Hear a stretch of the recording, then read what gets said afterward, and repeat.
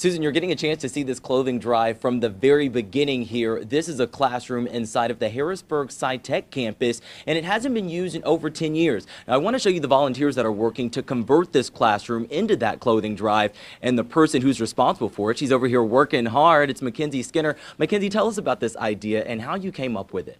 So I'm creating this uniform clothes drive for SciTech where students feel comfortable and really feel good to come to this place where they can get uniform clothing if they don't have access to it. And if they can't go back to school shopping, they can come here and go through the clothes where it's recent and trendy clothes that fit nicely, so that way they don't have to worry about the cost of going back to school shopping and the cost of not being able to fit in if they don't have clothes that fit good.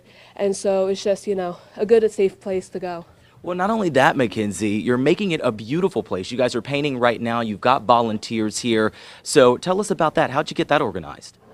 So I reached out to actually the local Ask Me Council, ask if they could donate the money to get the paint supplies, and just try and make sure that, it's revamped anew, given a new home, so that way, it's comfortable. Students walk in and they feel like they're walking into a walk-in closet, not that they're walking into some old dingy classroom.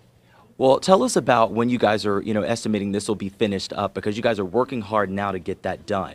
So I'm hoping it'll be finished around April or May. It all depends on, how much time I have to come in and, really fix it up. Today's, all about, painting, giving it a real big head start and really getting done. After this, it's all about organizing, getting clothes donations and establishing, the flow of the actual donation.